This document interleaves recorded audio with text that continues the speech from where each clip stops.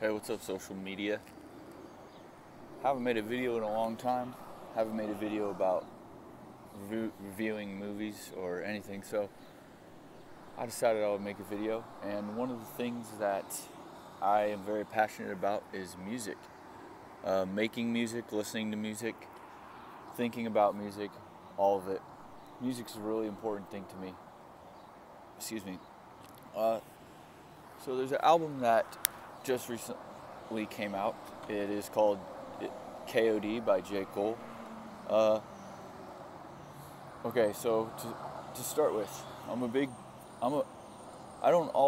like J. Cole a lot. I don't always agree with the messages of his songs, but as an artist, I respect him entirely.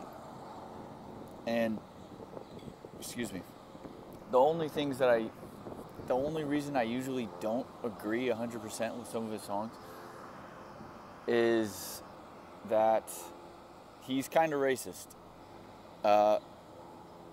Whatever direction or whatever, from whatever race, whatever,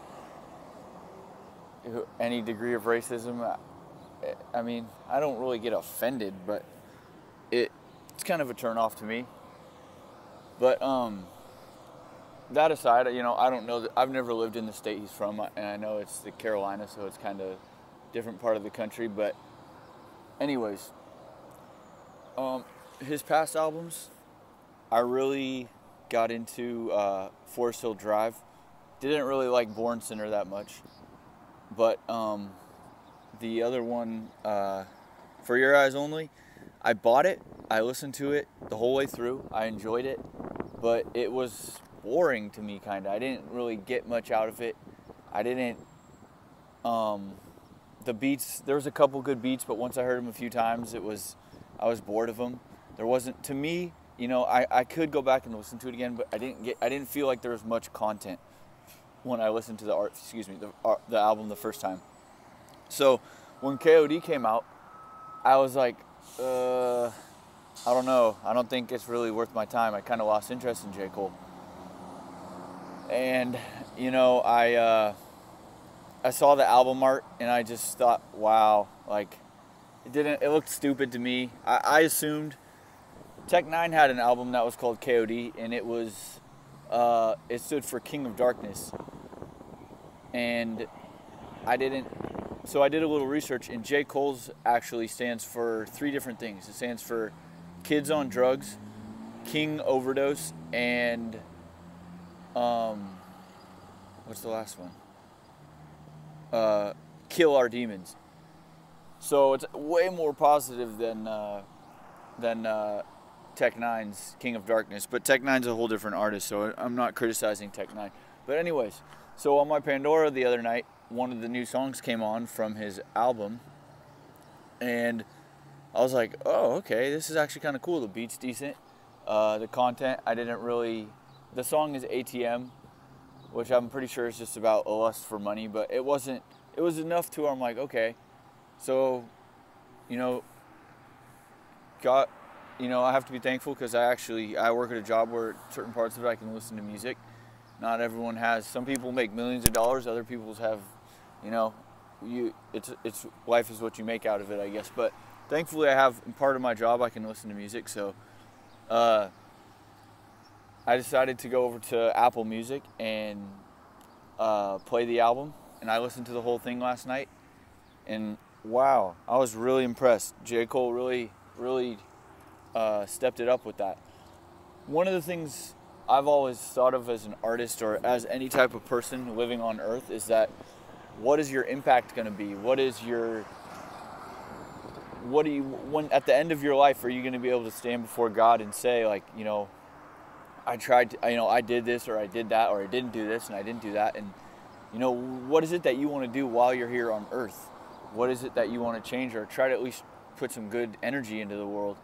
And especially with rappers, I've always thought to myself, if I was to, write any type of lyrics that weren't poetry, like about love or something like that, if it was some type of lyrics that I would want them to have substance, I would want them to have impact and content and meaning, and even if it's not the most positive or happy thing, I would at least want it to try to influence people in the right direction, because it's not fair to breed destruction. It's irresponsible. It's one thing if you choose to be a destructive person, but to sell other people the idea of being destructive, that's just not. And that's why I'm picky about who I listen to. Like, I can listen to artists like Gucci Mane, but only for so long. But when I listen to an artist who is, kind of like, quote unquote, hard, and also has like, not that J. Cole comes off as being a gangster or anything like that, but those type of artists who can pull both off, like, but also be a positive person, like, that's usually my favorite type of artist. There's tons out there. Tupac is probably one of the most famous for being that way. He's obviously edgy, but he's also very positive artist. But anyways, so this album KOD, it's well written. It has so many ideas in it that pop culture does not want to hear right now. It's thought provoking. It makes you think about what you're doing, what choices you're making, who you're impacting, and it's the exact. It's really the exact type of content that I would expect from myself if I was to write that type of stuff. And that, I mean, everyone has different tastes, but I think that everyone could benefit from being more thoughtful and being more intuitive and being more philosophical, I think is the word. But and if he's got decent music behind it, decent beats made behind it, it's even better. So I'm definitely gonna have to give props to J. Cole for KOD. Not that he's listening, but if you're curious about checking out that album, I would go listen to it. Go actually listen to it. When I was listening to it last night, it was at the point where, like, I was intentionally listening to each word. If someone came up and talked to me or something happened where I had to stop, I would start the song over because I wanted to hear what he was saying.